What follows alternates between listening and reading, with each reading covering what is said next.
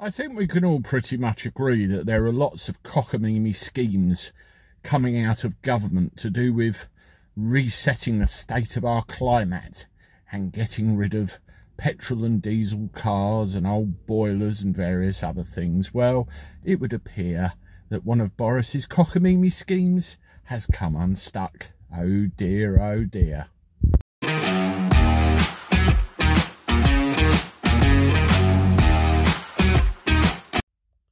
How do everyone? Welcome back to the channel for a Tuesday. Hope you're doing all right. I've just got back from the driving range and it was a piss poor performance on my part. I couldn't hit a ball bloody 50 yards and my little boy was doing 105. So there you go. It's the next Nick Faldo in the making. Anyway, that's not what this video is about. Green agenda. We've heard it all along with all the Kung Flu related bullshit that's coming out in the news. Now let me see. They want to change the kind of fuel that goes in unleaded cars, therefore wiping out quite a large percentage of cars from the roads because they won't be compatible with this fuel.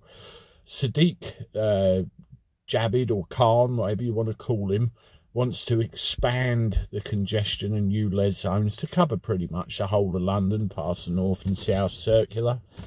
What else have we got? They want to insist everyone is having hybrid and electric cars.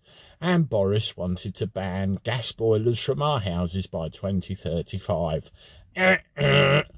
Fail. Yes, Boris originally wanted us all to dump our gas boilers and go on hydrogen with the associated pumps.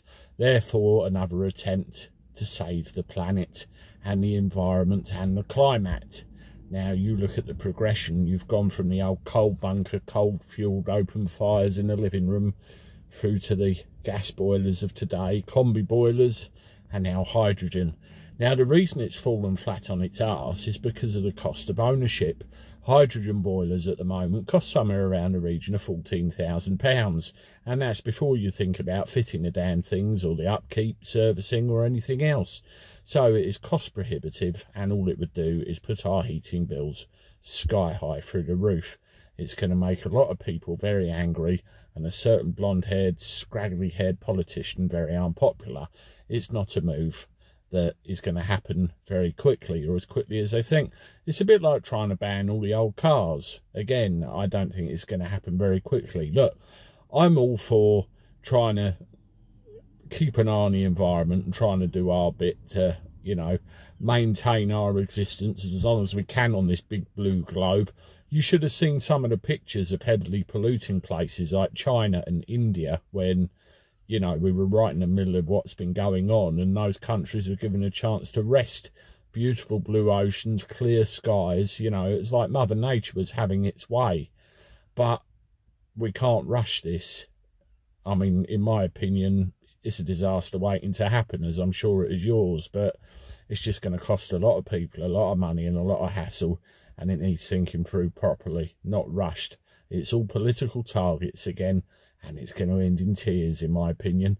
Let me know what you think in the comments below, but I think you could class this as a Boris blunder. This is the Cabby signing off. Toodaloo.